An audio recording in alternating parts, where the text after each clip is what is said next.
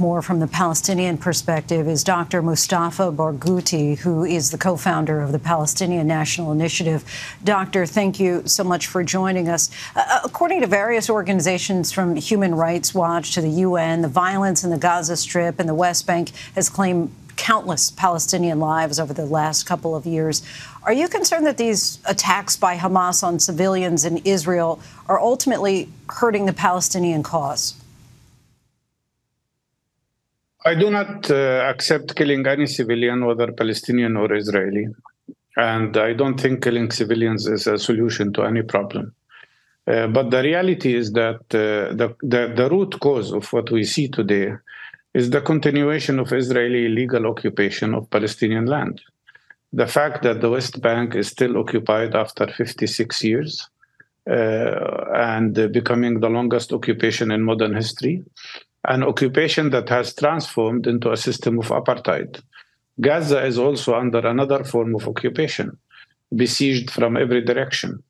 And now Israel is declaring that Palestinians are animals and imposing a complete and total siege on Gaza, depriving people from food, from medications, from water, from electricity.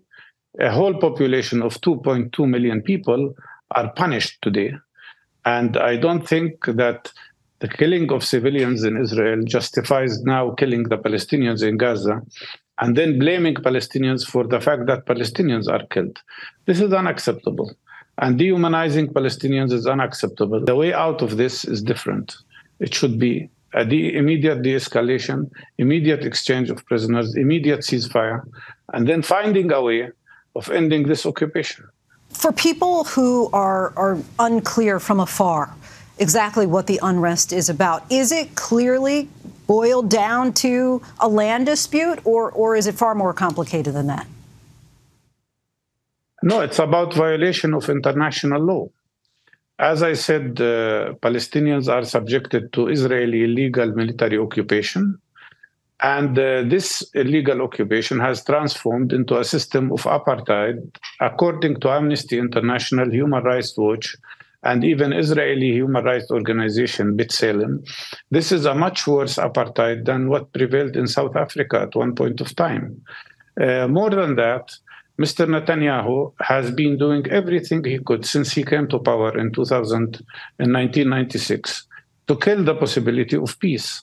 This is a very simple case of people who are occupied, people who have been oppressed for 56 years. My grandfather, my father, myself, and my daughter have never seen a day of freedom.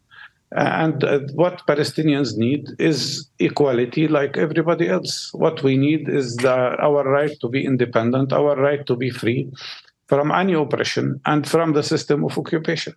Can you see any path forward to peace or diplomacy?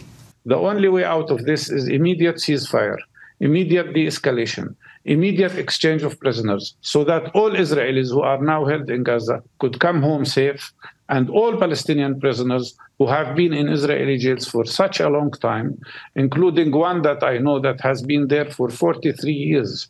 This should stop.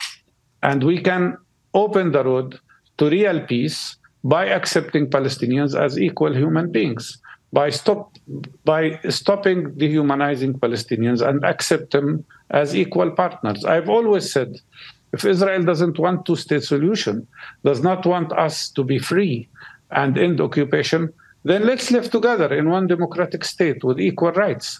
But you cannot say that all of Palestine is only Jewish and Palestinians have no place to stay in, especially that our number today is equal to the Israeli Jewish people. Dr. Mustafa Barghouti, we thank you so much for your time. Really appreciate the conversation. Of course, co-founder of the Palestinian National Initiative. Appreciate you coming on the show. Thank you so much.